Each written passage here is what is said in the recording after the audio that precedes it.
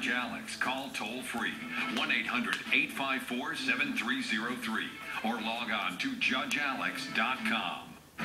Judge Alex is back with a case of Joshua Luchterhand and Della Lagone. They're accusing Della's niece of using their apartment to smoke pot and cheat on her boyfriend. They're suing for $2,000 for property damage and a security deposit. Sherry Elmore claims she never went to the apartment and didn't cheat on her boyfriend, Gonzalo Morales. She also says she kicked them out for breaking the terms of their lease and is countersuing for $3,730.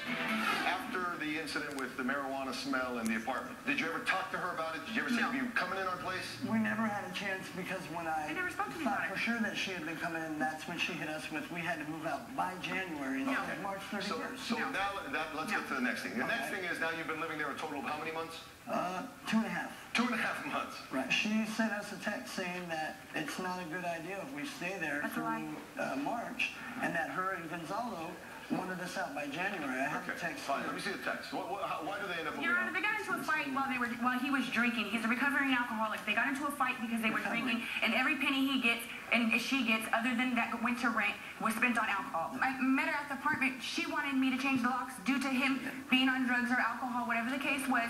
She wanted me to change the locks. I gave her a copy to the locks, a copy of the keys to the lock, and I kept one lock. She had the other copy. True. I had one key, yes. Okay, she had so the you key, told the only him to change the locks because he was out of control because the two of you were fighting? Yes. Okay, My family also always does. I always go back to him, always. Why? Stupidity. Because I love him. He's clean and sober now. He's doing a lot better, and I figure I'd give him one more chance. You guys have violent altercations? Never. Why don't I believe that? All the time. All the time, Your Honor. All the time. Okay, so when you go back to him, what ends up happening here? How is there a lawsuit for, you want a lawsuit for unreturned rent for half the month, you want a lawsuit for your security deposit, you're filing a lawsuit for your security deposit for damaged property, you come back and she is cleaning the place out, because she and you claim that your property's damaged because you put it in the rain? No. I never did that's what she claims, not what you did. She put it in the rain.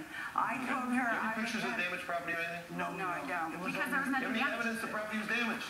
I have evidence of everything that was in the house, left inside of the house. Okay. Nothing was put out inside of the rain at all. Very, very violent. I'm sorry. You know it was. I just want to be firm about myself. You know, I want to get my point out there. There's pictures of everything. The realtor put the stuff out in the rain. And we called PSR, and they said they came two different times, Your Honor. They could not do that by law. Your Honor, they came two different times. Stop. I would like, if it's not too much to ask for, just 10 seconds of silence. Let me put some of this up here.